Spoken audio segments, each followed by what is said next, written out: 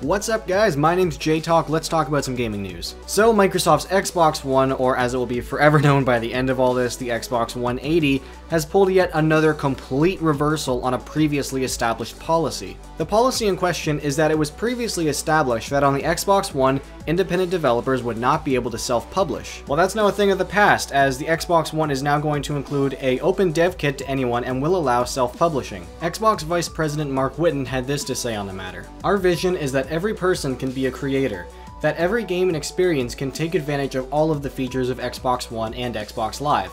This means self-publishing, this means Connect, the cloud, and achievements.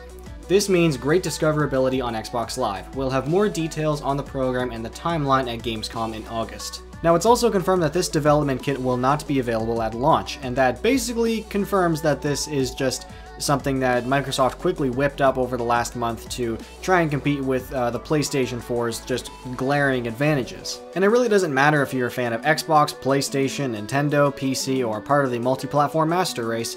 Doesn't matter at all, because really, this competition is good for everyone. It is a good thing that Microsoft is moving in the right direction. The things that the PlayStation 4 has, Microsoft is doing its best not just to match them, but to one-up them. And the reason that's good is because, honestly, like, if PlayStation 4 was the undisputed king of console gaming, then you're very quickly going to see the incentives and the good things Sony is doing. They're quickly going to go away because Sony is realizing there's no one standing against them, not really anyway. And so with Gamescom well on its way, and Microsoft has been confirmed to be hosting an actual press conference at Gamescom to quote-unquote reiterate the message and mission of the Xbox One, I'm really curious to see what else Microsoft is going to bring out in the next, 30 days or so to try and bring themselves back into the spotlight, bring themselves back to being a serious contender with PlayStation 4.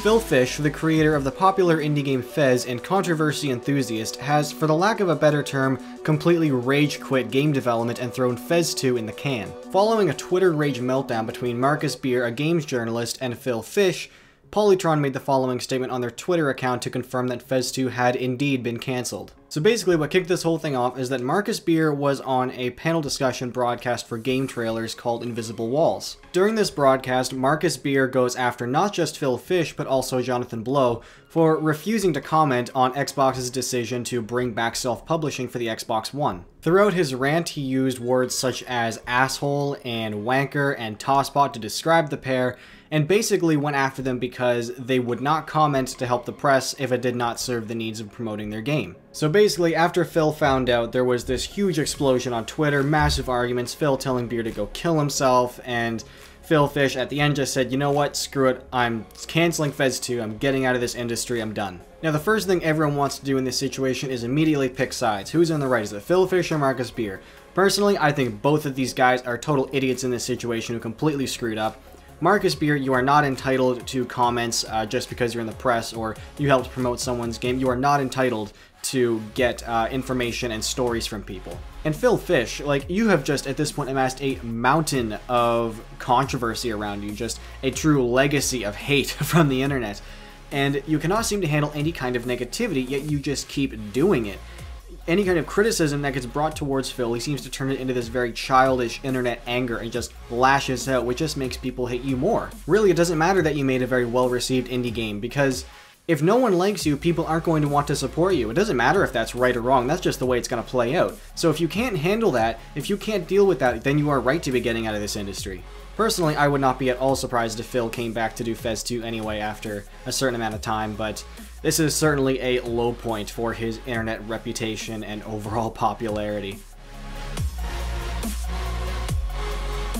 After a frustratingly long wait, the Bioshock Infinite DLC has finally been announced, and it's called Bioshock Infinite Burial at Sea. Well, actually, there is a piece of DLC available right now called Clash in the Clouds, which is $5, but it's pretty much throwaway. It's really just a horde mode on 4 maps in the Bioshock Infinite world that focuses on the combat with no narrative and is pretty much throwaway if you actually just cared about the narrative and the presentation of Bioshock Infinite. But anyway, Burial at Sea takes place in Rapture, pre-Cataclysm Rapture, which is incredibly cool, and it does bring back Booker and Elizabeth as playable characters. The DLC will be released in 2 parts, one for each playable character, and will feature new weapons, plasmids, and even Big Daddies. So this really sounds and looks so cool, but the downside? Not going to be released till 2014, which is getting close to a year from the launch of Bioshock Infinite. And with the new consoles coming out, if you played this on PS3 or Xbox 360, you better hang on to your console because otherwise it doesn't look like you're going to be able to play it. So really this looked awesome, but I don't think I'll be keeping my Xbox into the next generation, so hopefully it will come out as a standalone DLC on PC for me to play. And to wrap up today's news, it looks like we could finally be seeing the long-awaited sequel to the popular Rockstar game Bully coming out on next gen. The game's publisher, Take-Two Interactive, has filed for a new Bully trademark covering video game programs and software. And it really doesn't surprise me at all that we'll be seeing Bully on next gen, because Rockstar has said that they love the game and they do want to come back to it, but they do have a reputation of taking their time with their sequels. We're going to soon be nearing about 8 years since Bully has last made an appearance, and Take-Two has also said that they have in the pipeline for next-gen releases new IP as well as bringing back old proven franchises. Max Payne and GTA sequels obviously are not going to be on the next-gen lineup because they're just so recent. It's a bit too soon to be looking at a new Red Dead game, and I don't in any way see how the Warriors could get a sequel. Bully and Midnight Club are really the only ones that I could see actually working in a release window time slot for next-gen. I really don't know what direction they would go in for a Bully sequel. I don't know if we'll be playing as Jimmy Hopkins again, or if we'll be returning to Bulworth Academy, but Rockstar has proven themselves to be a stamp of quality on the case of a game, so I have full faith in them to take the game in a direction that will work. Alright, so that wraps up this episode of JayTalk News. I kind of had to hold off on releasing this episode for a while because there was just a very slow period of news for a while, but finally got some good stuff, so here we go. Let me know what you think of the stories I presented on today. Bully 2, do you think it's going to be any good? When do you think it's going to come out? Bioshock Infinite DLC, do you think they're kind of going a little too late on this one? Do you think people are still going to be interested?